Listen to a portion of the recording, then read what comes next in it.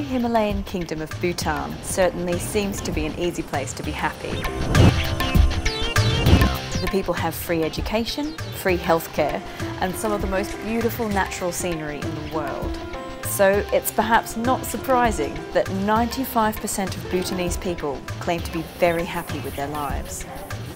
Feel happy, what do you have? Satisfied, what do you have? Our king is looking after us very nicely. Money is not everything. Our best thing would be like our culture, identity.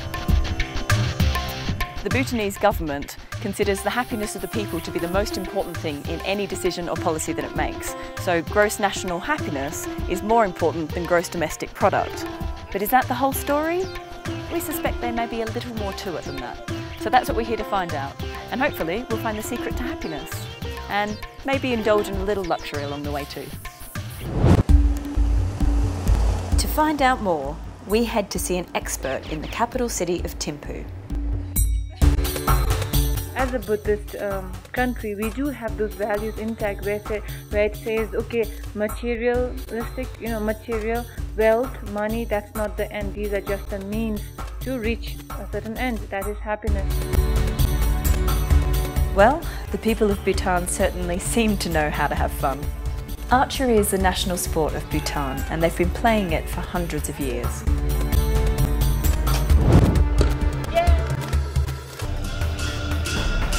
They're also known across the world for their amazing festivals of music and dancing.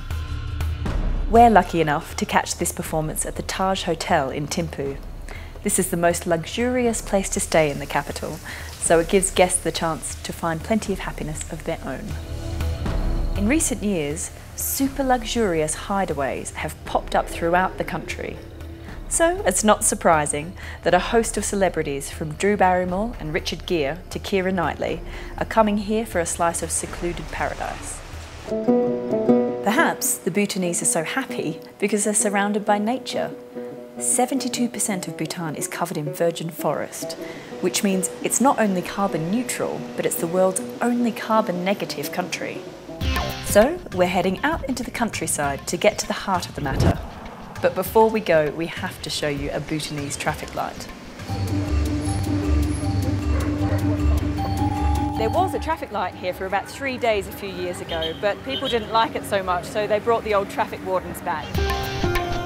It's actually quite fun driving a Range Rover here because the king himself is known to get about in a vehicle just like this, so we cause a bit of a stir wherever we go.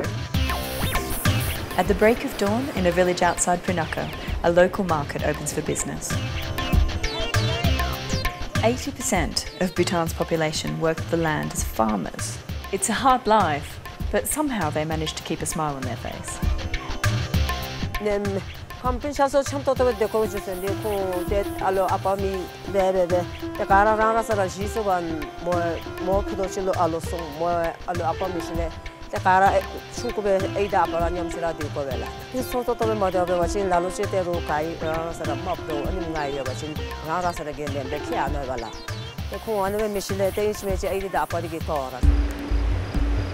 Good government, beautiful natural surroundings, and strong family values certainly all contribute to Bhutan's gross national happiness, but there's one thing that underpins it all. Bhutan is one of the world's few purely Buddhist nations, and in fact 1 in every 100 citizens is a monk. So we hit the road again, and we can tell we're on our way to the spiritual heart of the nation by the pilgrims we start to see along the way. It's a long and hard journey, but it's made all the more perilous by the fact we've just entered Yeti territory. According to the locals, Yetis roam these hills, and just one glimpse of one can kill you on the spot. The Tiger's Nest Monastery is the most important spiritual site in Bhutan, and we're lucky enough to catch the High Lama to ask his thoughts on the key to happiness.